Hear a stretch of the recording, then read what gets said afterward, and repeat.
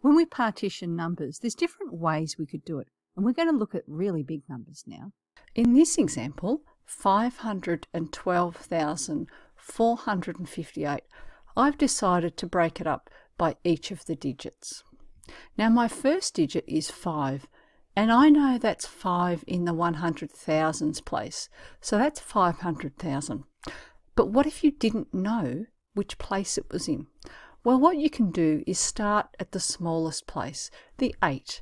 That's our ones or our units, and then you can work up and actually work out which column you're in. So if we work through this number, we have 8 in the units, 5 in the tens, 4 in the hundreds, 2 in the thousands place, 1 in the tens of thousands place, and 5 in the hundreds of thousands place. So always use that if you're not sure which place you're in. So we've got 500,000 plus 1 of the 10,000s, which is 10,000, plus 2,000, plus 400, plus 5 tens, or 50, plus 8 units, or 8. So breaking it up by each digit gives me 6 pieces for this number, because there are 6 digits in the number. And now I could work on each separate part if I wanted to. I can also partition a number in bigger chunks. This time I'm going to break up 802,426 into just 2 chunks. Now another thing, when you say the number out loud, or imagine saying it in your head, that also helps you think about the value of the first digit. So with my 8, by saying 802,426, I can work out that my 8 represents 800,000 in that place. So I'm going to start with that and break that into 800,000 plus the leftover, which is 02426. So there's nothing in the tens of thousands, but there is a 2 in the thousands. It's 2,426.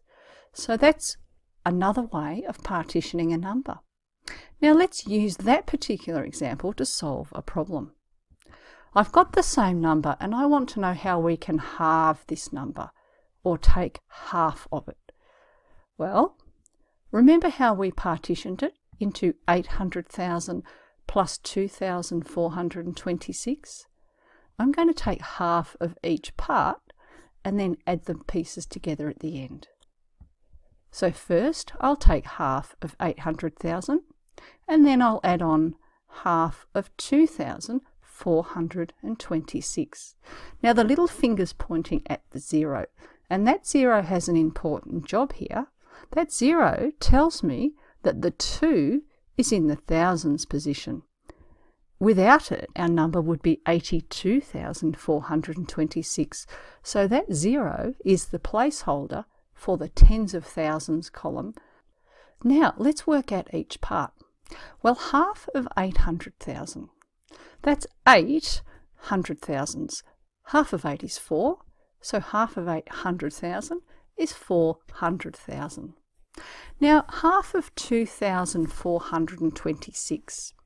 Each of those digits are even, so we could actually take half of them, starting at the 2 and working our way through the number. But that becomes a problem if we've got odd numbers, so we're going to actually break it down a little here. We're going to think of half of 2, remembering the 2 is in the thousands place, and that's 1,000. The 4 is in the hundreds place, so half of 400 is 200. The 2 is 2 tens, so half of 2 tens is 110 or 10. And the 6 is in our units place, so half of 6 units is 3 units or 3. So you could do that in your head, but by visualizing each digit, you can actually start to think about halving that number. So now we're going to add those parts together. We've got 400,000 plus no 10,000s, remember, but we've got 1,213. So we have 400,000 plus 1,213, which is 401,213. And once again, you'll see our 0 is really important, because there are no tens of thousands, but we must put our 0 there, or we would end up with 41,213, which can't be right because we've definitely got 400,000.